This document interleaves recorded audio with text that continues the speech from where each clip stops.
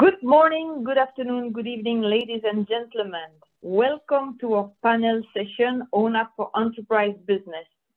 I'm Catherine Lefèvre. I'm the ONAP TSC Chair, working as an AVP at AT&T.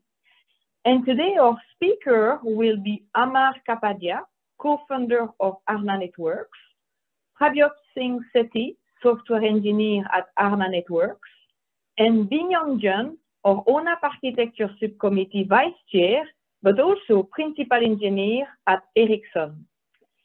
Let me tell you first why ONAP become a true enabler for innovation in support of future industry use case. Over the last 4 years, the ONAP committee has been collaborating with the industry through cross-open source community engagement and cross-influences with standard design organizations. We have developed impactful features and functions like 5G footprint, network slicing, and O-RAN integration. We continuously add more cloud-native and modular capabilities, secure and robust integration. We are also implementing ONAP best practice and global requirements in our source code to offer scalable, reliable, and secure production readiness deployment. All of this make ONAP a true enabler for innovation. While ONAP has primarily been used by network service providers to support their network automation transformation and RAN virtualization journey, the ONAP community also recognizes the value of ONAP in enterprise vertical markets. A new task force, ONAP for Enterprise Business, has been created accordingly early this year. So, Amar, can you please give us more insight about our ONAP for Enterprise roadmap? Yes, thank you, Catherine. As Catherine mentioned, this working group's goal is to show some concrete set of activities that can demonstrate value for enterprises. One of the first use cases we are working on is around private 5G. The market estimates for private 5G are extremely promising. You've probably heard the numbers. Nokia has estimated it'll be an $800 billion market by 2030. ABI Research, STL have even predicted larger numbers. Along with edge computing, private 5G is expected to revolutionize industries such as Industry 4.0, precision agriculture, hospitals, smart cities, V2X, construction, and more. So, as you see, we have a rich roadmap for the enterprise working group. Broadly speaking, it's in two aspects. One aspect is collaboration with the 5G Super Blueprint, which we will talk about in the next slide, and where this working group is the ONAP subject matter expert, and all the ONAP related work, architecture is being driven by this enterprise working group. The second is to integrate with a very novel network slicing approach from the University of Southern California called SABRS, which is highly secure as well. So now, with that background, some high points on the roadmap. So what have we accomplished so far? We kicked off the task force in the first half. We did the architecture work to define how Magma can be integrated with ONAP, and you will see a lot more details about that in subsequent slides. And we have completed the integration of ONAP with ANUKit. ANUKit, as you will see in a subsequent slide, is the NFVI layer. It's standardization of the NFVI layer, and we have completed the integration with the Kubernetes version of ANUKit. And we have also integrated Magma with ANUKit. What are we working on this half, in the second half? We are starting to implement the architecture work we did in the first half, meaning implementing the integration of the Magma controller and access gateway with ONAP. And you will see a lot more details as we go along. We are now working on architecting some of the data collection KPIs and metrics which we will implement subsequently. For this half, we are going to exercise the Magma 5G core, which we will talk about more as well, with a UE and G-Node-B emulator. And finally, we are starting the design work to integrate with Sabres. Next half, we are going to implement many of the things we are architecting in this half. So data collection and implementing the KPIs will be done next half, doing some control loop work, implementing initial Sabres integration, and with core slicing with ONAP. And we will replace the G-Node-B and UE emulator with an actual RAN. So it'll be a commercial RAN that we will use. Subsequently, later next year is going to be all around making what we have done more sophisticated. So the orchestration will be more sophisticated in terms of going to a fully cloud native environment. We'll be handling multiple access gateway CNFs, optimization for network slicing, more complicated LCM operations. And then later in 2023 will be all around machine learning, where we will look at AI/ML patterns. We will integrate with a function called NWDAF, Network Data Analytics Function, which is all around machine learning. Okay. Can go to the next one. So this one talks about our collaboration with the 5G Super Blueprint. The 5G Super Blueprint is a place where we can integrate numerous Linux Foundation projects that are all extremely relevant to 5G and edge computing. So before this initiative, there was no single place to integrate all these projects, and the 5G Super Blueprint is such a place. And as I mentioned, the ONAP Enterprise Working Group is a subject matter expert, and all of the ONAP design work and a lot of the implementation is driven by this Enterprise Working Group. So as you see, the scope of the blueprint is quite ambitious. It goes from the user edge to the service provider edge to the cloud/core. It has edge computing components. It has 5G components. For today, we are not going to talk about the edge computing portions. We are only going to talk about the 5G and the core cloud components. So the notable parts are ONAP. So ONAP will be providing orchestration and lifecycle management. Historically, this role has been called the MANO, Management and Orchestration. More recently, there is a new term called SMO, Service Management and Orchestration. We are approaching this from a cloud native point of view. So we are using Kubernetes and using that to orchestrate both containers and virtual machines. 5G network slicing we talked about. Support for ORAN SC as the SMO. Initially, it'll be a commercial ORAN, but over time, we will support ORAN SC, which stands for Software Community, ORAN Software Community. Control loop automation, analytics, and more. So that's the role of ONAP.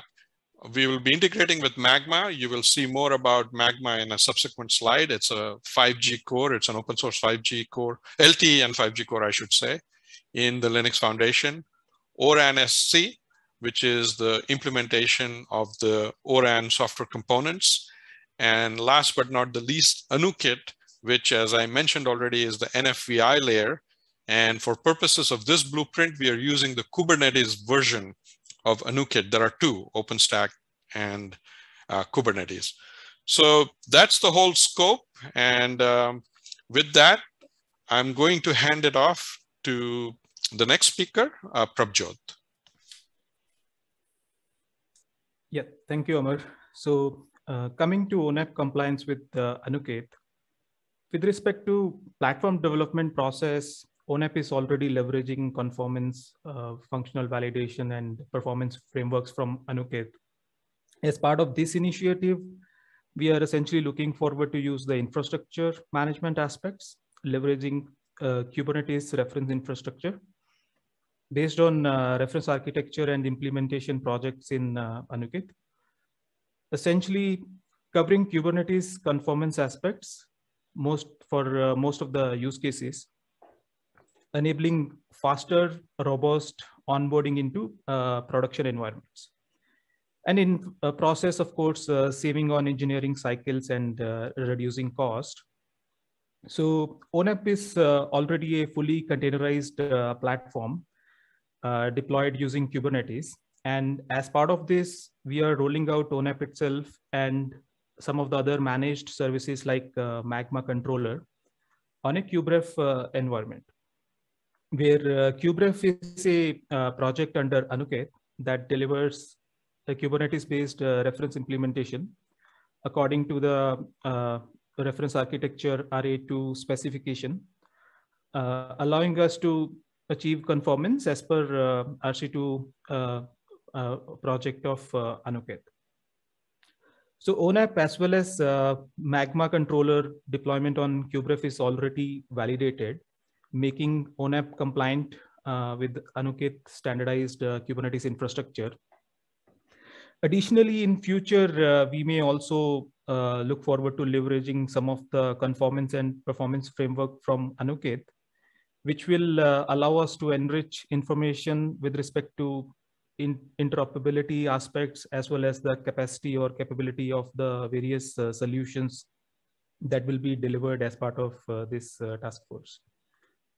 Next slide, please. So another important piece of the solution with respect to 5G is Magma. So for those who are not familiar with Magma, it is an open source packet core, originally open sourced by Facebook in 2019, and has recently become a part of Linux Foundation. As represented in the diagram on the right side, Magma essentially has three major components: access gateway, providing packet core functionality, equivalent of AMF, SMF, UPF in 5G terminology. However, Magma itself is a converged core, and that's why access gateway also extends support for LTE and carrier Wi-Fi. Second component is federated gateway, which is responsible for interfacing with the mobile network operator core. Other important component is orchestrator and NMS. Even though it is referred to as orchestrator, it mostly provides more of a controller or EMS functionality. So we are going to be referring to it as a Magma controller, which is mainly responsible for managing and configuring access gateways and federated gateways, along with collecting various telemetry data from these connected devices. What's unique about Magma as opposed to other open source packet core projects is that it's already in production. And additionally, the project is backed by many contributors along with Facebook, making Magma as the packet core of choice.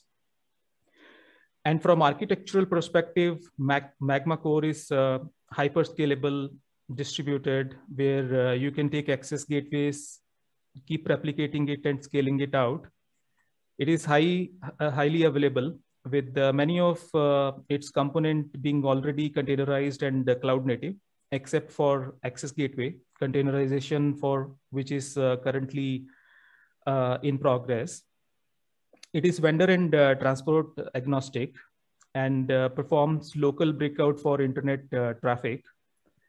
It is also capable of interfacing with the MNO core with the federated gateway, and along with providing capability to perform configuration and lifecycle management remotely. All in all, it gives a converged packet core suitable for our use case. So with this, I'll hand over to the next speaker, Byung. Hi, thank you. Now we talk about the ONAP Magma integration scope. We define two major integration scope here: initial scope and future scope. For the initial scope, ONAP is supporting orchestration of Magma controller and gateway, including access gateway. This function scope covers onboarding Magma CNF and VNF packages, defining services, and orchestrating the services through ONAP orchestration flow by leveraging ONAP runtime components and cloud infrastructure.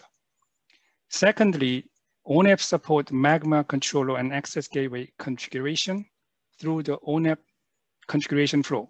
For instance, access gateway needs to be registered to the Magma controller to be ready to work with the controller and ONAP. Another one is ONAP supports Magma controller and access gateway lifecycle management through the ONAP CNF resource lifecycle management flows. For example, updating access gateway component. As the last initial scope, Magma network slicing will be supported. ONAP is a 5G network slicing orchestration platform conforming to 3GPP.